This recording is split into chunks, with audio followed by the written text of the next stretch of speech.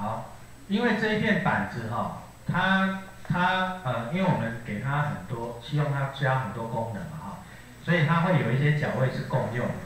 那这个蜂鸣器是会发出声音的哈。那蜂鸣器有两种，一种是有源蜂鸣器，一种无源蜂鸣器。那如果你自己买模组的话，尽量买无源的。它那个源的意思就是说，它把那个声音频率的电路做进去，叫做有源。它没有做进去就是无源。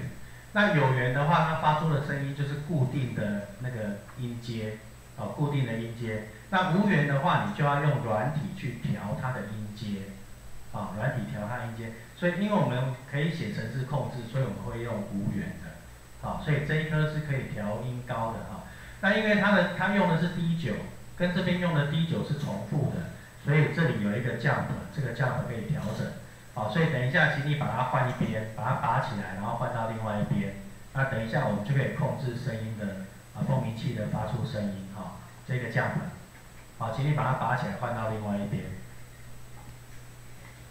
就靠近拔起来，换到靠近那个绿色外部电源插座的这一边这样子等一下你又控制 D9， 它就会有声音。好，所以呢，我们回到程式里面。好，就刚刚那个 D9， 好，那这时候 D9 我们就把它设定成音调，音调，然后这时候就可以使用 D9 的那个声音的积木这边，是音调的积木有一个独立的这个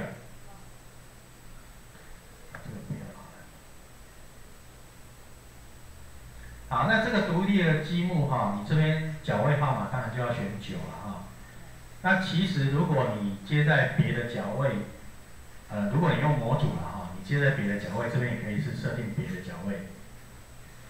好，那这个频率就是我们一般讲那个音调的频率。那人的耳朵可以听到频率大概是在20到4000还是4万吧，大概那个时间那个左右。那如果超过这一个区段的，我们就叫做次音波或超音波。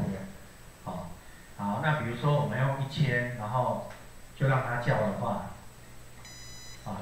这个就是1000赫兹的声音那如果要高音一点，这数字就大一点。这个就比较高音。那这个是那个声音的时间持续的时间。那如果你会觉得说，那如果我们更高，原则上应该听不到，因为这个已经超过我们耳朵可以接收到的频率。而且这个很便宜的蜂鸣器，我想大概也没办法发出这么高频的声音了所以那如果低频的话，是有声音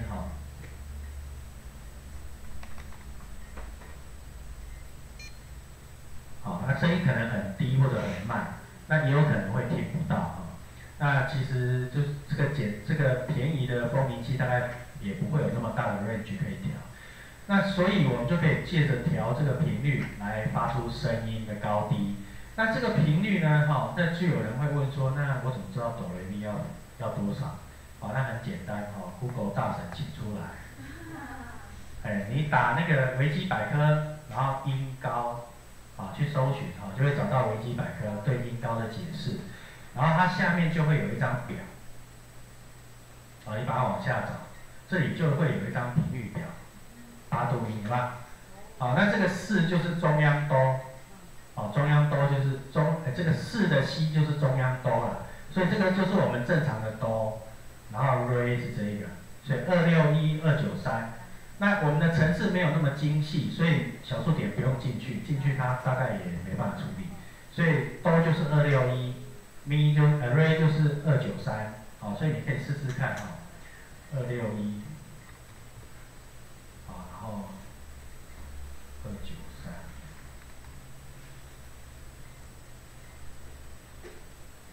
它应该就会哆瑞这样。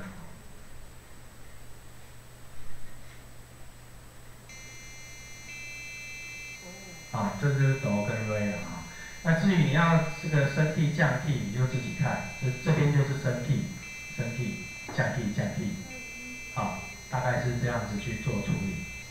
好，那你也可以把它编成一首歌之类的哈，可以试试看。那你记得哈，就是不要让它，因为你程式执行完，它就不会再发出声音。啊？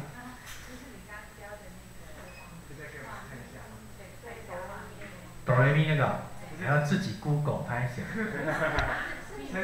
程式啊，程式不用吧，这么简单，而且我们有录影。